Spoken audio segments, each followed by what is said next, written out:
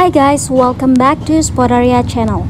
So today in this video I'll show you how to enable Game Center data sign-in to iCloud on iPhone. But before I continue this video, I hope you like, comment and subscribe to support this channel, and don't forget to hit the notifications bell. So without any further ado, let's get started. Well, firstly you have to open your settings first, and after that at the top you will see your name. Just tap on it. If you're done, at the second section you will see iCloud at the first option. Just go ahead now.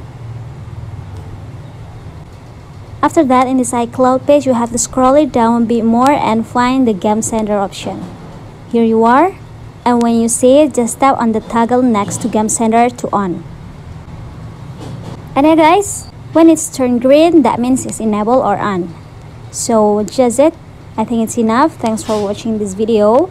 I hope this video will help you guys. Don't forget to leave your comment in the column below.